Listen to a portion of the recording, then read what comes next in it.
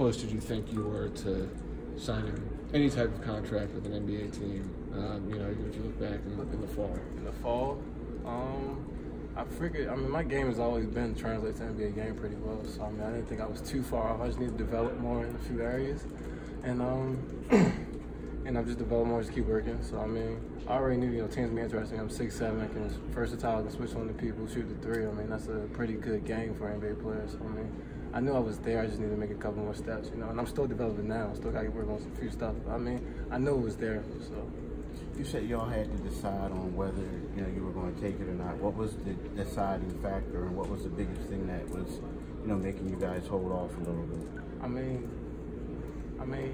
that's the question. I'm sorry. Like you said, you guys, you know, you knew that they were going to offer you a two-way, right? But you guys had to decide if you wanted to take it. Yeah, I mean, it's some things with two-way, you know, some it limits you to other teams, you know, and stuff. So I mean, we had to, you know, definitely discuss it. So, you know, I figured it was the best thing for me, you know, for me, just to keep developing with the Sixers and hopefully, you know, get up with them, you know, in the future. So I mean, yeah. So that you had a night where Elton saw you against West Virginia last year. Yeah. Did it feel like a big night for you? I mean, you were going against a pretty big program.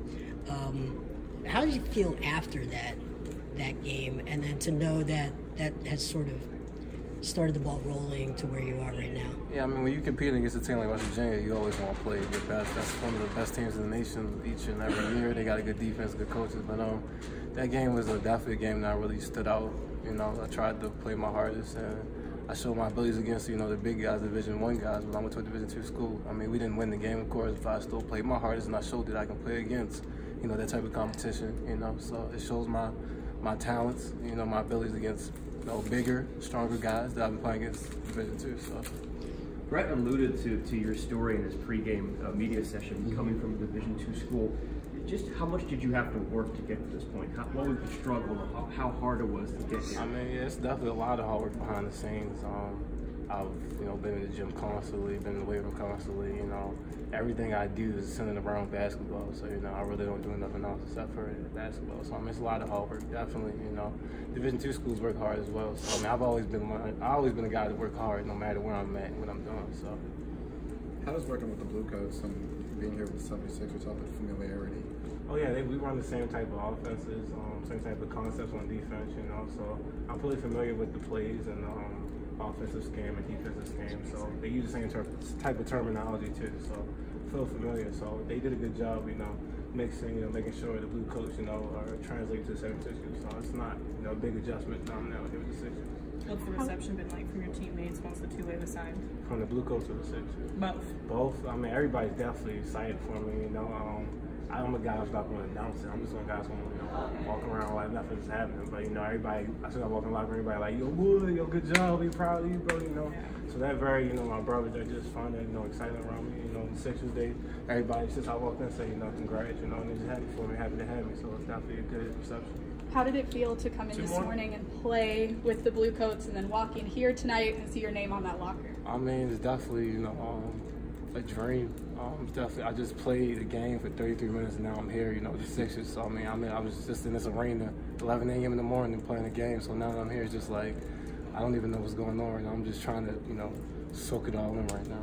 How did you wind up with Division II? Did you have any Division I offers? I had a few Division I schools look at me, but they wanted me to go to prep school first.